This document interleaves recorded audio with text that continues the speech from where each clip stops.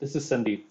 In this week's Workout Wednesday challenge, you need to create a custom visual using Deneb. Deneb is a declarative visualization tool in Power BI.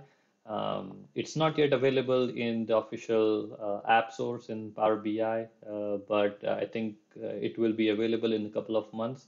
I will add the description of or the link to this page, as well as the creator of Deneb, Daniel Patrick Marsh. He recently did a video on how to use Deneb and the features of Deneb.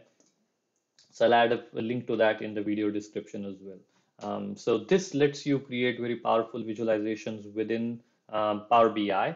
And there are multiple ways to create this using the visual editor, the Vega visual editor.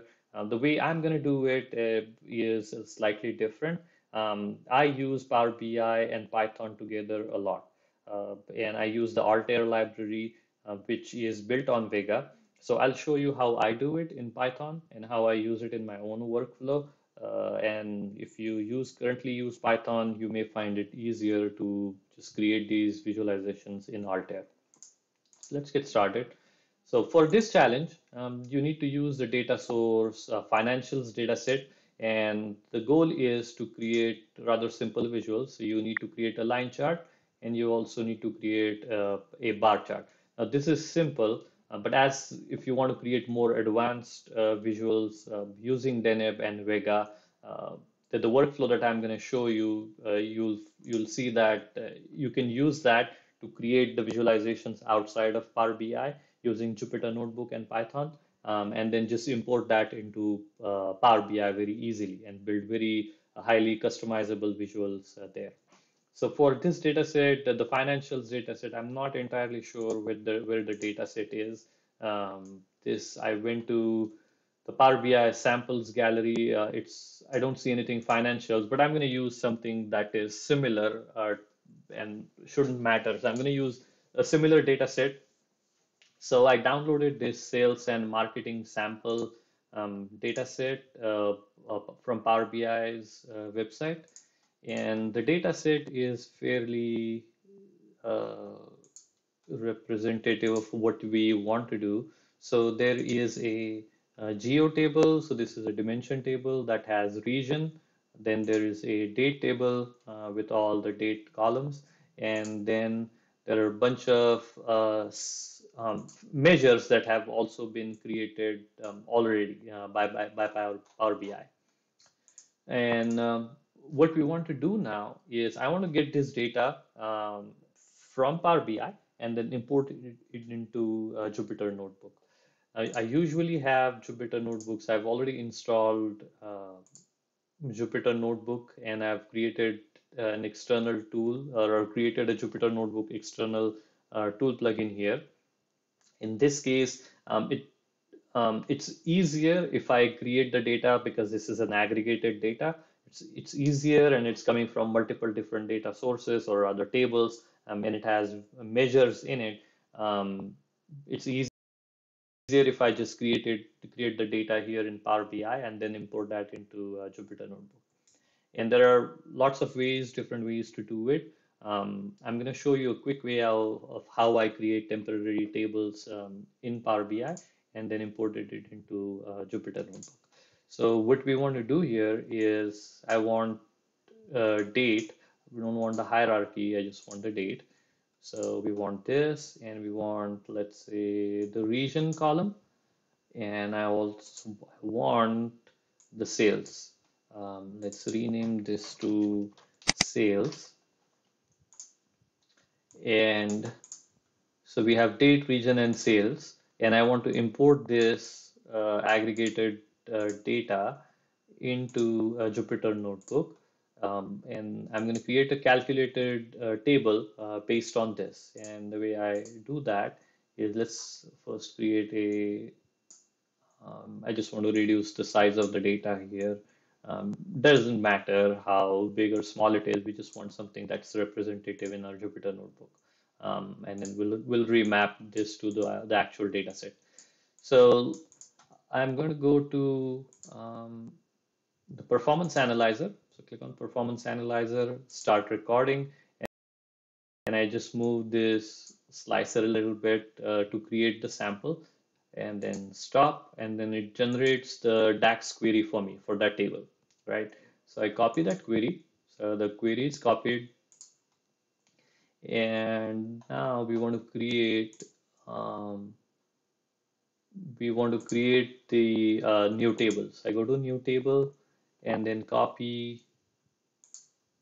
This is a table that I want to create, and then paste, and then just remove the define from here, convert evaluate to return. And we don't want these last two rows of order by, so I'm going to comment those out.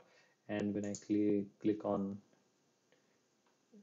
the check mark, it should create me a temporary table that I need for my purposes. So now I have a table that has the product ID, date, not this one, yeah, table, and then is grand total and sales. So first, let me this date table. I don't want date time. I want date. So let's go to date, and then I want this to be in MMDDYYY. Doesn't matter, but just for convenience purposes. And let me, and this sales, I'm going to rename that column to sales. And I'm also going to make it as a decimal number and remove the comma. Okay, so now we have everything we need. We have the date, region. I don't need this, so I'll get rid of. Uh, oh, because this is calculated table. Okay, that's fine. But let's say date, region, this, and the sales. So we're all good. What I'm going to do now is just copy this table. So copy the table, and I already have a Python Jupyter notebook that I've started here. So we will need import pandas, of course. So let's do pandas as PD. And I also need Altair library. You can just do pip install Altair, and we'll import that and alias that as ALT. So let's do that. Now we need to import that data. So I'll go PD pandas dot read from the clipboard, because we copied that table, it's into the memory now, right? So PD pandas.pd and read clipboard. So actually, let's go back here. Now this looks like data from all the way from 2019 to 2002. If we do want to reduce the data, we can say, let's say this is before 06 or maybe 12. It's from 12, 30, 1999. Okay, just to reduce the size of the data. Okay, I'm just going to copy that one more time. Copy table here, and then and now if we see, we have that data in Jupyter Notebook. We don't need this column right over here. So I'm going to get rid of that. That I only want, I want all the rows, but I only want to use this first, second, and 0, 1, 2, 3, the third column, right? The sales column. We don't want the grand total column. So we have that. If I look at the column types, the date is an object. We want to convert that into a date time. So df date is equal to df from the pd dot to date time, and this would be date. And we will also need to reset. Let's take a look at it. So we have that now. So df.info. So date is in now this format. Let's take a quick look at the data. Okay, now if you see, the date is 09, then 11, then 09. So it's not sorted. So we'll just need to sort the data. So sort values, and then what do we want to sort? We want to sort the date, and then we'll also need to reset the index and go to true, and df dot head again. Yep, so it is sorted now in the right order, and so this should be all good. Now we want to start with the line chart first, so let's start with line chart.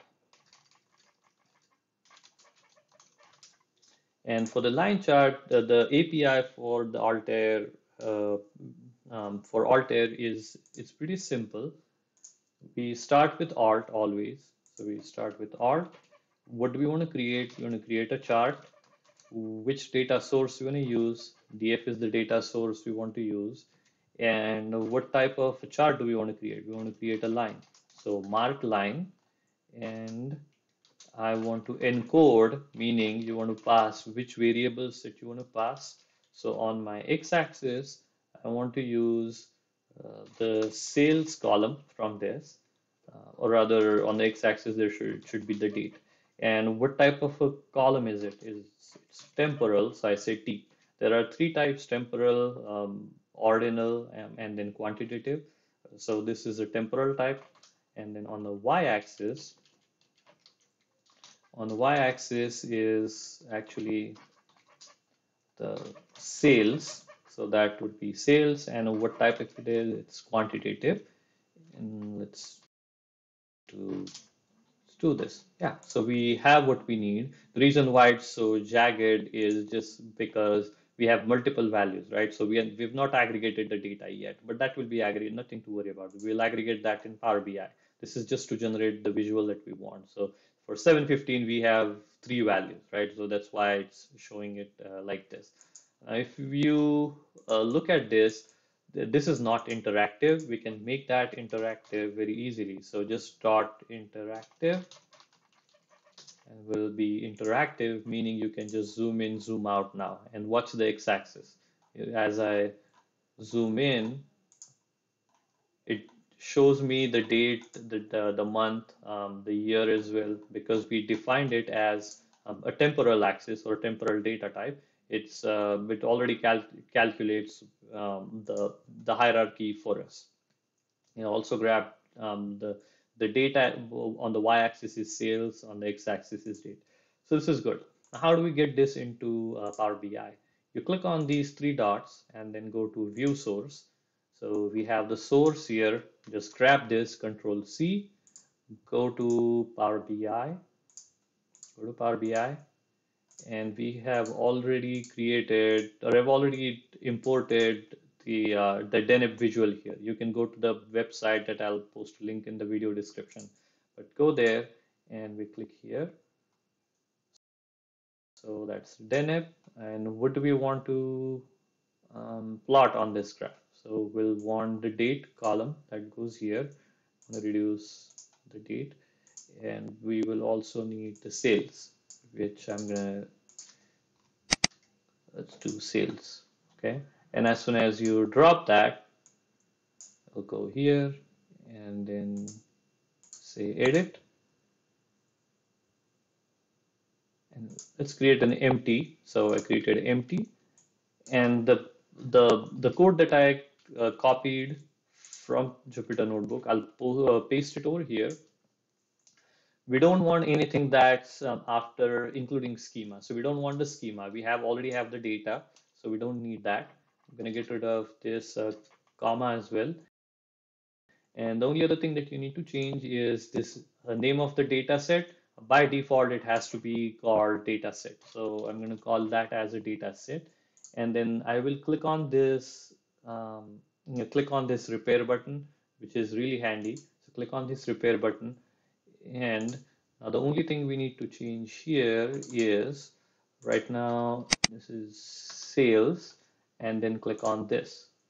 So now if I go back, now you will see that we have created the visual that we wanted. In this case, the visual is not exactly what you need to create for the challenge, but that's how I would create this. If we use the right data type and right data at the right hierarchy, it should work just fine as is.